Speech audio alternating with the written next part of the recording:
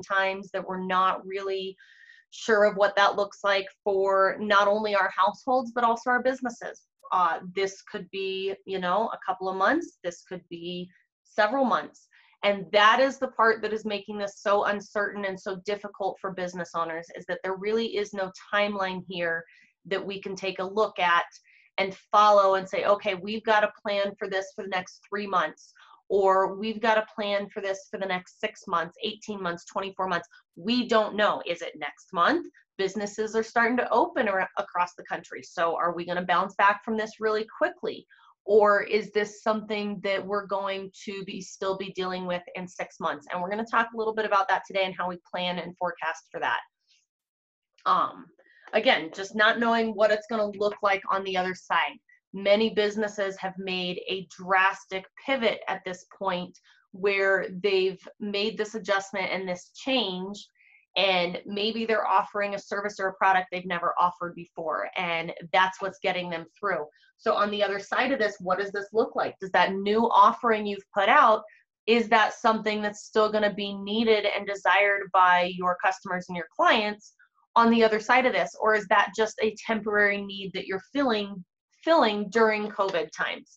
And so really mapping out what we did before, what we're doing now, and what we're going to do after this, and what all of that looks like for us as business owners. I'm doing this in my own business every single day, guys. I feel like I'm making some sort of little pivot every week as things are changing, trying to stay on top of all of this and how that map and that plan looks. And so that's what all business owners should be doing through this. We have to have that framework. Again, I said, this could be businesses are starting to open. So this could be, maybe it's a V-shaped recession where we've hit rock bottom and now we're going to skyrocket back up to what normal looks like for us. Maybe it's more of a U-shaped recession where we're going to have this lull and it's going to slowly start to come back up and get back to normal. And maybe it's this L-shaped, that it takes us a while to come back. We don't know, and that is the hard part as business owners, is planning for what this is going to look like for the next several months as we go through this. So this is something I pulled from, I believe I pulled this from Forbes. This is not something I created, but this is something that has been put out as what this could potentially look like as we go through this. So, we're sitting here May of 2020, we're like right in this area here somewhere. So, we had some peak cases. It looks like it's going to start to come down.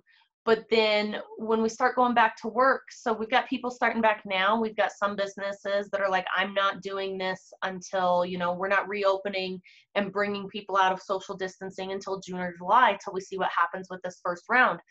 And so at what point through this is there going to be another peak potentially in the fall, winter of 2021 that causes this to all occur again? And that's the uncertainty that we don't know that we're dealing with, and what we have to really take a look at and plan for. And so when we're planning for this, you've got to plan for, this is what I think is going to happen, and you also have to plan for your best and your worst case scenarios. There really just is no way around that to make sure that you have this plan. We could put a budget or a forecast into place for a business owner, and it could be completely off because of things that are going on. And so you really have to plan for all of these scenarios and knowing what that looks like and planning for that. So I want you to think about this. What would happen to your business if this goes on for one more month? How is your business going to be impacted and affected by that if we've got one more month of this going on? What if it goes on for another 4 to 5 months before you can get back to fully pre-COVID operations? What does that look like for your business? What if this goes on for another 12 to 18 months? What does that look like? Have you made a pivot that's going to allow you to survive and go forward that long? And then think about this. What's going to happen to your business if this happens again with the next major virus outbreak? We have seen some completely unprecedented situations go on in these past couple months. We've seen stimulus payments out to individuals like we've never seen before. We've seen governments bailing out small businesses through funding opportunities like we've never seen before. We've seen the government literally shut down hundreds of thousands of businesses and say, you cannot operate. So who's to say if this happens again in fall or winter coming up that they don't do this again? Who's to say that if there's another pandemic, 2, 3, 5 years from now, that they don't revert back to the precedents that was set with this one and shut businesses down again? It's created an uncertainty that is a little scary to look at. And I'm very much a pessimist, and so it's hard for me to say that. But there is this piece of it that is really scary based on what we've seen through this and what the government set precedents for. So how do you prepare your business regardless of the timeline? We're going to go over a couple things today that are in the legislation, and then a couple things that you need to be planning for. But what we've been telling our clients is at this point, you really have to do everything in your power to save your business. That is your number one job right now. If you're not operating, if you're operating at minimal capacity, if you're operating through a pivot modality, whatever that looks like right now, you have to do everything in your power to save your business. You have to get creative and pivot to those new revenue sources, and potentially setting up those new revenue sources that are not just COVID dependent. Setting up new revenue sources that are going to take you through this and on through your business even after COVID and become a new revenue source for you. That is the ideal pivot, is something that's going to last beyond this, that is not just reliant on this. Use the relief funds that you've obtained wisely. I'd like to know, if people don't mind dropping in the Q&A box or the chat box, I'm curious to know, have you gotten PPP funds? Have you gotten EIDL funds at this point? Have you gotten city, state, or local grants? What does that look like for your business, and where does that leave you as far as those funds? So if you guys wouldn't mind, I'd love to have you drop that in and just kind of tell us where you're at with that piece of it. But you have to take advantage of the legislation. The hot topics lately, for what we've been discussing with people, what is out there in general in the news, what is out there with a lot of conversations, has been the PPP and the EIDL funds. Those have been the two biggest things that we've been taking a look at. But there are other things in the legislation that we want to talk about and look at. And then the last thing we're telling our clients is you have to forecast your cash. You have to budget to survive now and thrive later. It really is all about that. It doesn't matter the dollar amount of the funds you're getting from the PPP or the EIDL. None of that piece of it matters if you're not using those wisely and using them to your advantage along with the other legislation that's out here. So really quick backstory about me, so you know who's speaking here for those of you that don't know me. I've been in the accounting and tax industry for 17 years. Since all of this started, I've been flooding our community with information on what all of this means. I've done more than 100 hours of research and navigating all things CARES Act related at this point. And it's changing all the time. And that's why I'm 100 or more hours into it right now, is because the process here, what we've been seeing, it's ever changing. We are getting things going on that, we get guidance one day that then the very next day changes, or we hear something one day and an hour later it changes. Some of the first trainings I've done on this for business owners in my community, while I'm in the middle of it, there's emails popping into my inbox that are changing things I'm saying on that training. And so it's the difficulty and the uncertainty is not just in businesses, but it's in the programs that are out there as well, because we're not really sure what that's going to look like. All right, so what we're going to cover today is we're going to cover some of the new legislation that comes about with the CARES Act, and we're going to talk a little bit about forecasting and budgeting through this. So the first one I want to talk about is the payroll tax deferral. This is section 2302 of the CARES Act, which is an 880-page bill. For any of you that have read it alongside me, yay, it's put us to sleep, I'm sure, more than once. But this particular portion of the legislation allows us to defer 100% of your payroll taxes. Sorry, that's a little incorrect. 100% of the employer portion of the Social Security tax. So 100% of certain pieces of your payroll tax for 2 years. And so this is for any businesses with employees. It's also for self-employed individuals who are subject to self-employment tax. And so this is one that we're going to spend a little bit of time on today, because this is one that even when you've qualified for the PPP, even when you've qualified for the EIDL funds, this one is one you can still take advantage of to stretch those dollars and really be strategic about your planning around that piece.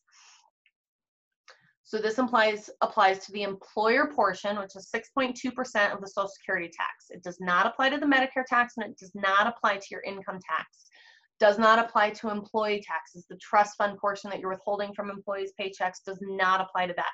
We are watching legislation very closely, as there are conversations going on now about potential payroll tax holidays, which would put more funds back in the employee's pocket, as well as they would potentially stop the requirement for some payroll withholdings on them. And so we're taking a look at, we're watching closely for what's going to come out on that. I mean, already since early March, you know, in some states late February, but really early March is when this all started nationwide. And since then, we've already really seen four legislative pieces that have come out through all of this. And we're potentially watching for this fifth one with a payroll tax holiday that could be coming out as well. So what this particular piece is this is for tax deposits that are due to be made during the window of March 27th through December 31st. So essentially, it's estimated tax payments for first, second, and third quarters of 2020, because it's those payment due dates. So that's what would fall there. Your first and second quarter estimated tax payments for self-employed individuals are both due July 15th, along with any 1040 tax payments. And I believe most states are on board right now. It's been hard to keep up with all the states, but I know Colorado for sure is on board with that. But I think most states are on board with delaying due dates and payment dates as well. So it's those three payments for self-employed individuals. For employers, this means that your federal tax deposits due from the beginning of April through December 31st, you can potentially defer part of these into the following years. So all employers and self-employed individuals are going to qualify to defer these deposits and payments of the employer portion of the Social Security tax. So for self-employed individuals, what this means is that your self-employment tax that you pay, which is effectively rounding out 15%, you can reduce that by 6.2%, not be penalized, and pay that later, which we're going to go over those due dates. For employers, you can offset having to pay those now and pay them later without any penalty as well. So when don't you qualify? So this is a conversation that we've been having with a lot of people, because the way this was initially understood by several people was that if you get the PPP funds, that you do not qualify for this at all. That if you get the EIDL funds, you do not qualify for this at all. And that is not correct. We've had some guidance put out directly by the IRS that we've been looking over. Sorry, I was grabbing my sheet from them. We've had some guidance come out directly from them, and they have clearly stated that you can qualify for this even if you've received PPP funds. When you stop qualifying for this is effective the very day that the bank says your PPP loan has been forgiven. At that point, from that point forward, you do not qualify for this any longer for the rest of 2020. But what that means, and this is where we can be really strategic with these funds, this is where you can really stretch these dollars, is you get a loan for the PPP, and you know 75% of this has to be used for payroll in order to be forgiven. The other 25% is allocated towards mortgage interest for a commercial mortgage, rent for your business, utilities, and certain other interest payments. That's the other 25% of this that can be allocated. Does that mean you can only use 75% for payroll? No, it does not. I literally just got that question from someone on Facebook as we were getting started on here. So that is not what that means at all. But it means that you have to use at least 75% of it for that purpose. And so with that, if you use this tax deferral piece and you choose to defer the Social Security, the employer portion of the Social Security, while you're waiting on forgiveness, you've now taken 6.2% of your payroll costs that would have been utilized by these PPP funds, and you're allowing those funds to be used elsewhere for other qualified expenses in your business. Conversation I had with a client yesterday was, well, if I do that though, there's a chance that I may not be able to use 100% of these funds for these purposes. Okay, what's the downside to that? You have a 1% interest rate on a loan that you're paid, that's on 2-year terms with payment deferrals of 6 months. So effectively you have 18 months to pay whatever's not forgiven on 1% interest rate. If that's going to allow you to stretch these funds farther and use them for other rent payments, utilities, additional payroll beyond the 8 weeks, that might be a really smart decision to utilize and take a look at. So that's the point where you no longer qualify. If you've received the PPP funds and you've gotten approval from the bank that the funds are forgiven. So for most people who have received PPP funds or are waiting on PPP funds right now, this is a great option to utilize to keep cash in your business. So when are the payments due if you opt to defer these? 50% of these are due by December 31st of 2021. So that is 19 months from now. You have 19 months to make the first payments on this without penalty. Then the remaining 50% of this is due 12 months later by December 31st of 2022. So essentially what you're doing is you're not getting out of these payments. You're just deferring them and figuratively kicking the can down the road. But what that means for us as business owners and entrepreneurs is that we may now be in a situation where we can take a look at this and say, okay, I'm in a cash crunch right now. I need cash in my business right now. And this may be an option to keep some additional cash in your business instead of pushing it out. So based on that, how do we then, trying to figure out how I want to word this. You've done this, you're keeping this cash in your business, but now you need to plan. This is where planning really comes in, is you need to plan to be able to use this down the road and make sure that you're using these funds wisely, but you're also setting yourself up in 2021 and 2022 to be able to pay these tax payments then. So it's a decrease of expenses and an increase of cash right now, but then you have to put the actions and the steps in place to plan to be able to pay these in 2021 and 2022 in order to avoid the penalties. So it's not just a, this is an option now. There is some long-term planning that has to go into effect with this. And as long as these taxes are paid timely by those deferral dates, they are going to be considered timely paid, and you will not have any late payment penalties on this. This was a big concern of mine, of many of my colleagues, of many business owners when this first came out, was looking at this and going, well, what does this then look like on the other side of this as far as penalties and these types of things? What does that mean? Because I don't want to defer these payments if this is going to cost me penalties down the road. But the IRS has come out with some official guidance that they are not going to have penalties on these. So just make sure that you're planning that long term for being able to defer those payments. So that was the deferral. Now let's talk about the employee retention credit, which is section 2301 of the CARES Act. And this is a refundable tax credit against payroll taxes. This is one that not everybody is going to qualify for. So all employers, regardless of size, can qualify for this, except government agencies and those who take any of the loans. So if you take a PPP loan, if you take an EIDL loan, if you're approved for either of those, you don't qualify for this tax credit.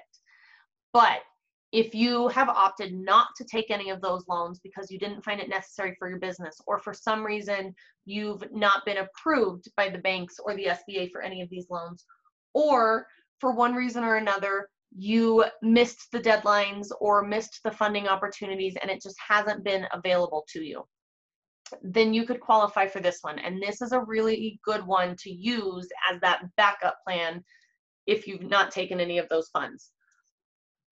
Your business has to have been fully or partially suspended by government order. So that is pretty much any business that is a non-essential business right now. So if your business does not fall into an essential business category, then you can make sure, or you can qualify for this if you've not taken any of the funds. Guys, if you have questions as we're going along, please make sure to drop those into the Q&A box. I do have a hard stop at noon. I am watching questions as we're going. So if you have those, please drop those in and I'll make sure that we're getting those answered as we go. The other way that is your gross receipts are below 50% of the comparable prior year quarter. And as soon as those gross receipts go above 80% of the prior year quarter, you no longer qualify. So these are calculated each quarter. So when we're looking at this for quarter 2, you're going to look at your projected gross receipts from April through June. And for that quarter, if your projection is below 50% of the comparable of 2019, same month, same quarter, then you could qualify for this. So this is where forecasting really comes in hand, because how do you know if you're going to qualify? Do you apply, try to utilize this piece of the program, and then what happens if your revenue goes above 80%? So this is where some planning and some forecasting really comes into play. So this particular credit gives you a maximum of $5,000 per employee. That is based on being eligible for 50% of the qualifying wages paid up to $10,000 per employee. And you can include in this a portion of the cost of employer provided health care. So if you've not qualified for PPP, you've not taken PPP, you've not qualified for EIDL, you've not taken EIDL, any of those items, then this is an option you can use and potentially look at getting this credit.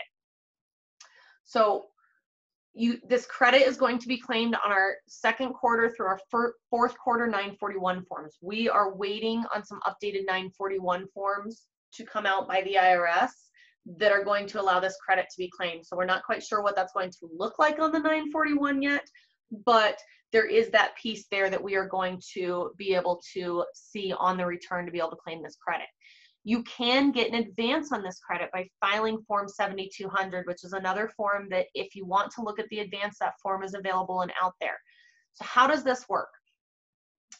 This is where cash flow can really, predicting and projecting the cash flow and managing it can really benefit from this here. So let's say you're going to utilize this credit because this is the one that you're opting for. And so you're going to not remit payroll tax deposits for qualifying wages. When the revised Form 941 ones are released for Q2, there's going to be line items for this, and that's where you're going to claim this. Or you take the Form 7200 for when your credit is going to exceed your liability, and you file with that. And there's no penalty for late payments of federal tax deposits on this.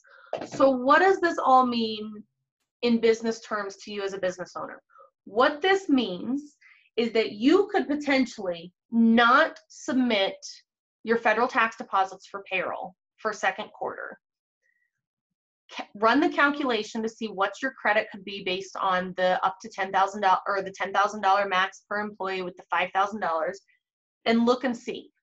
You could file Form 7200. If you do all these calculations and run this math, you could file Form 7200 asking the government for an advance on that credit now. That advance on that credit then comes to you before the taxes are even due. You use that advance to assist you to cover operating expenses, to cover payroll, to do these things. So essentially, these credits could eliminate your 941 tax liability depending on the employees and the pay rates and all of these things that have to come into this calculation. But this is a huge opportunity. If you're not utilizing the PPP or the EIDL funds, this is a huge opportunity to get some cash back into your business now. Let's say you don't want to file the Form 7200 because you're not sure what those wages are going to look like. Maybe you run a restaurant or a salon and you're not sure fully when you're going to be able to get back to full staff. You're not fully sure who's going to return and who's not going to return. And so based on that, maybe you don't want to take the 7200. Maybe that's maybe you're a little risk averse and that's a risk that you're not willing to take quite yet.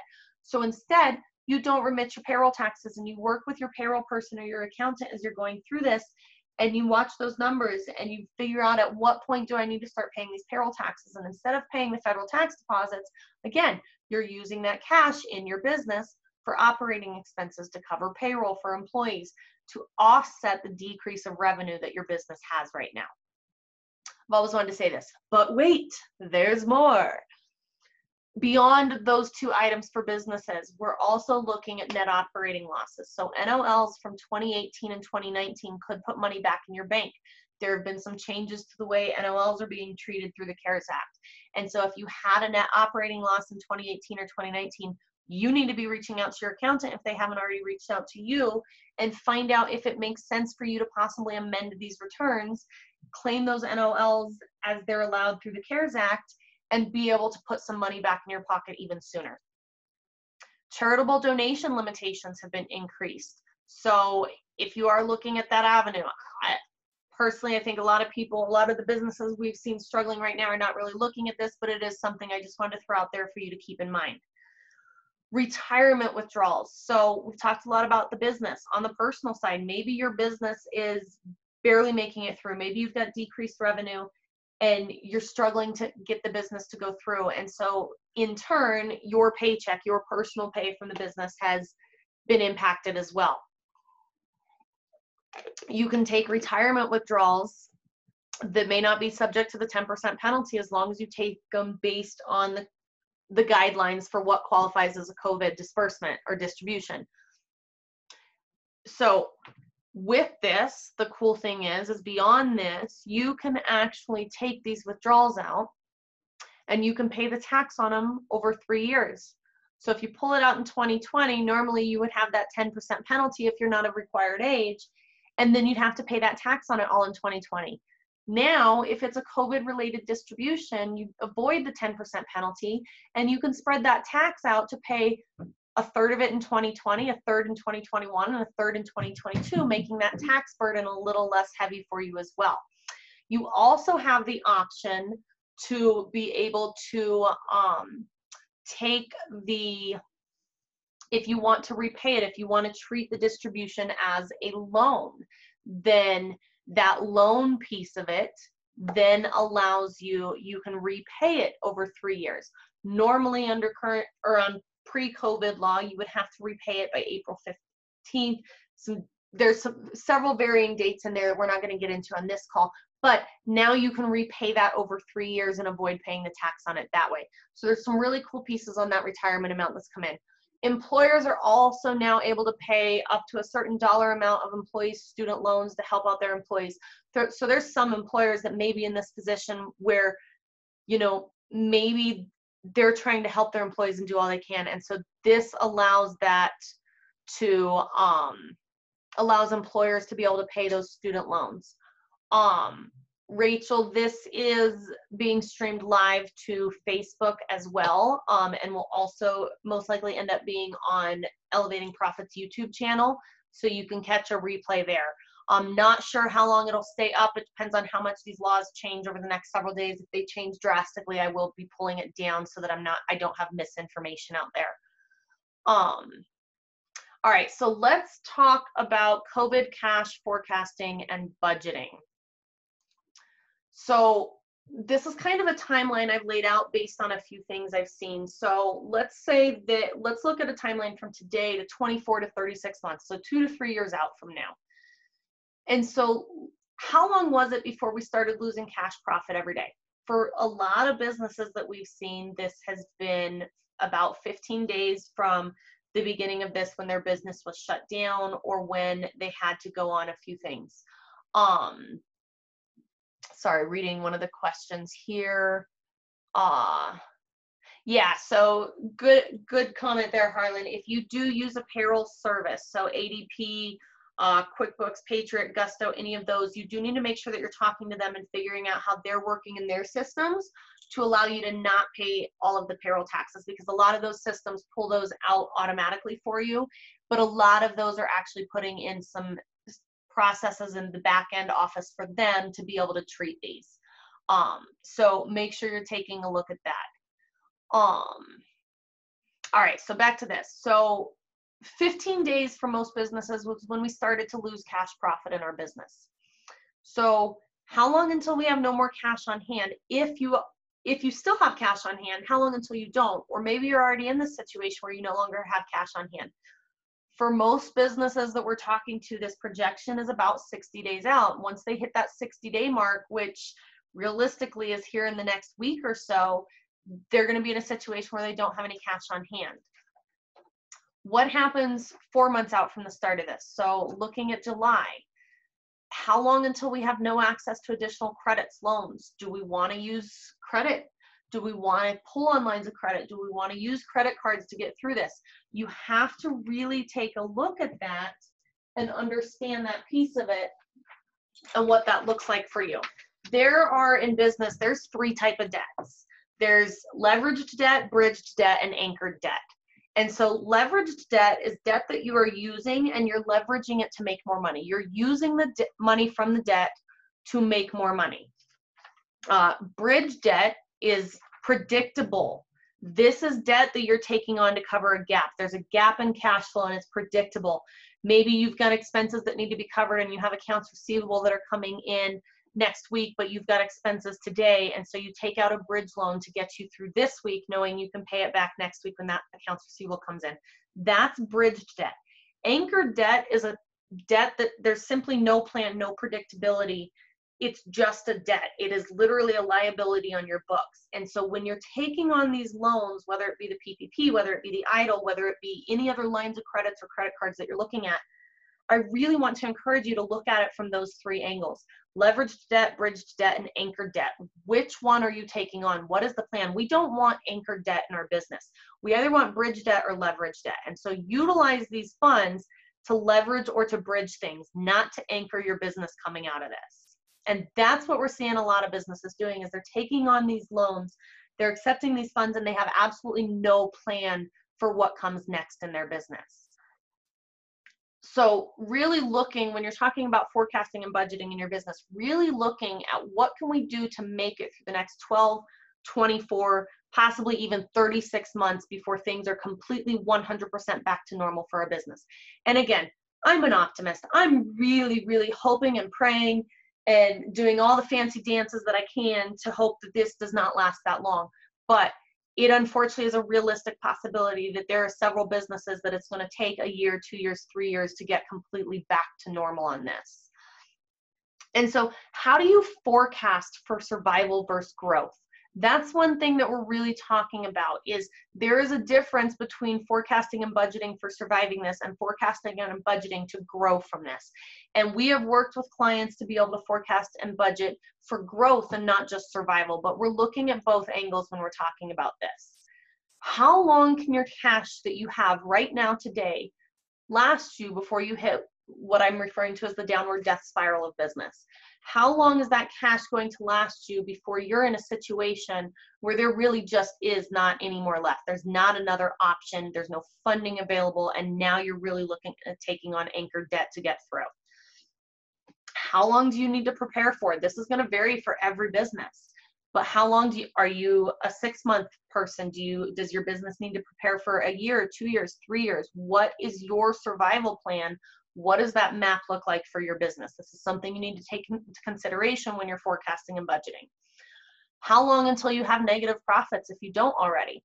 If you're still operating in the black where you have profits, great, but how long is that going to last if you can't get revenue streaming in quicker than what it is now and back to a normal phase? How long until your cash runs out at your current burn rate? This is something I'm realizing a lot of business owners don't understand, is their burn rate. The burn rate is how quickly you're running through the revenues coming into your business. If you don't know this, you need to figure this out, because this is going to be the predictor of how long you can survive. If your burn rate is exceeding your incoming revenue, then you are going to hit the red very, very quickly if you haven't already.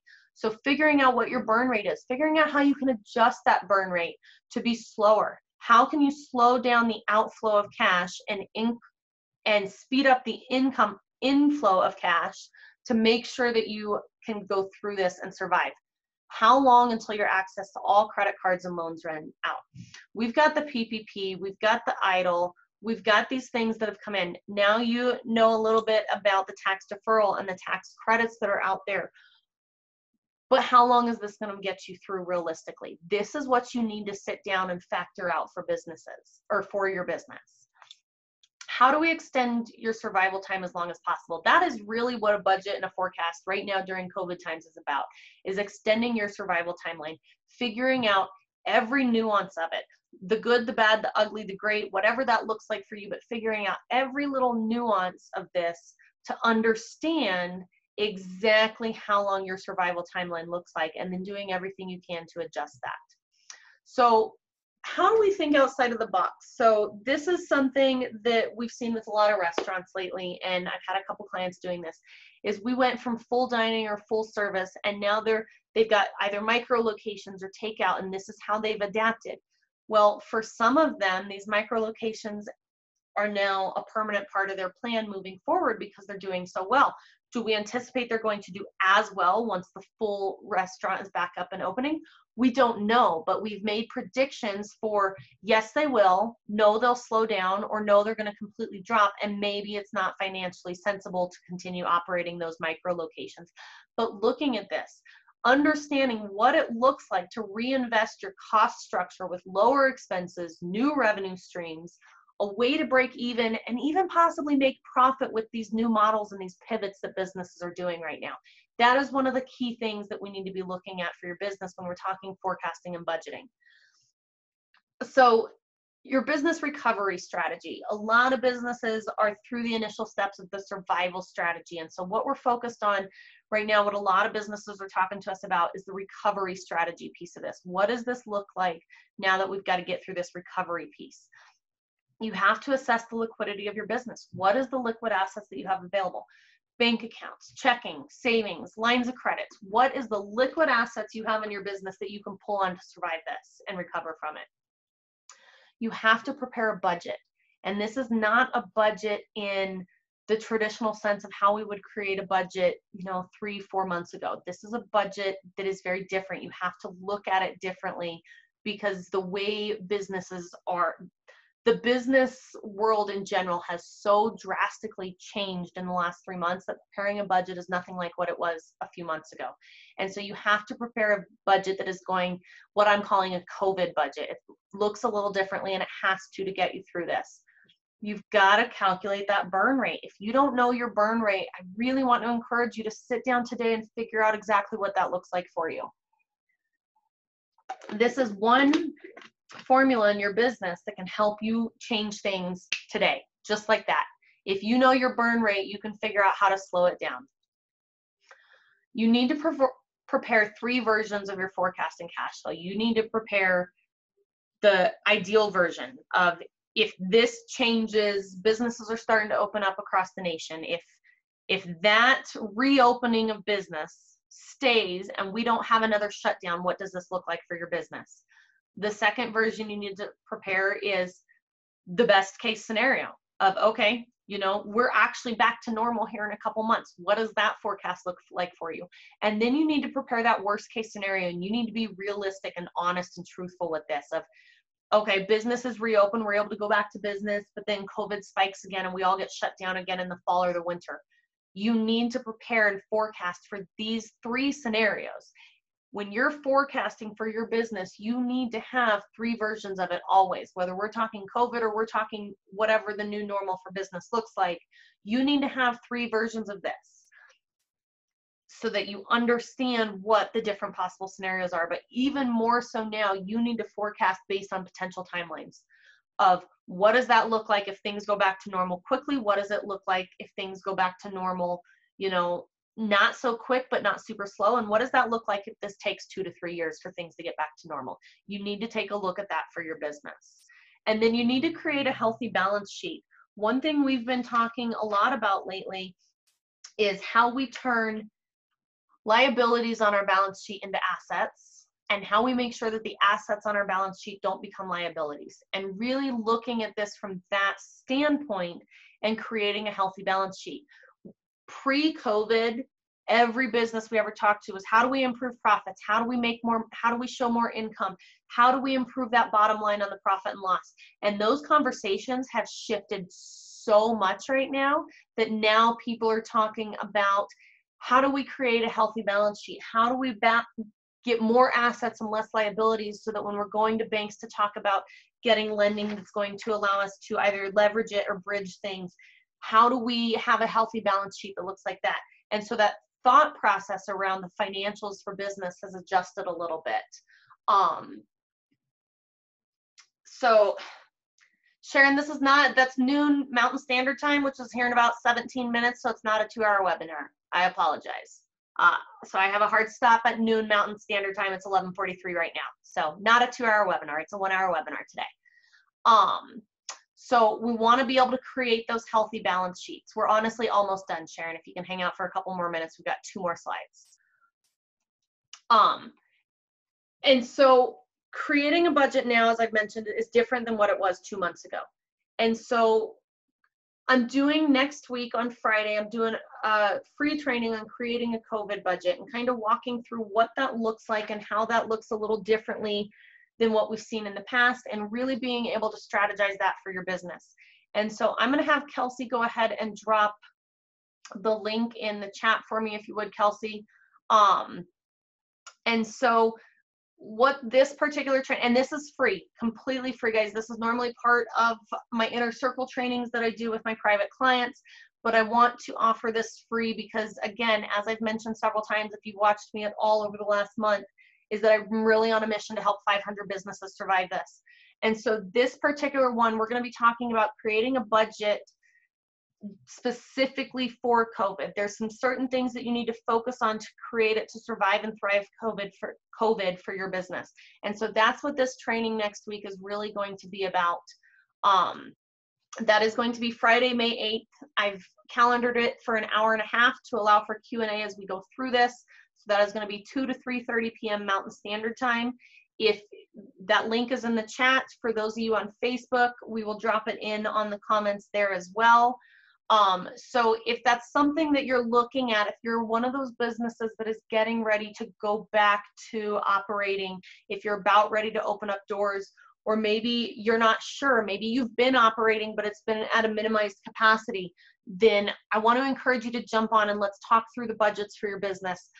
There's going to be some how-to and some trainings on here, but we're going to take a lot of Q&As on that training as well to be able to make sure that we're answering specific questions for everyone also.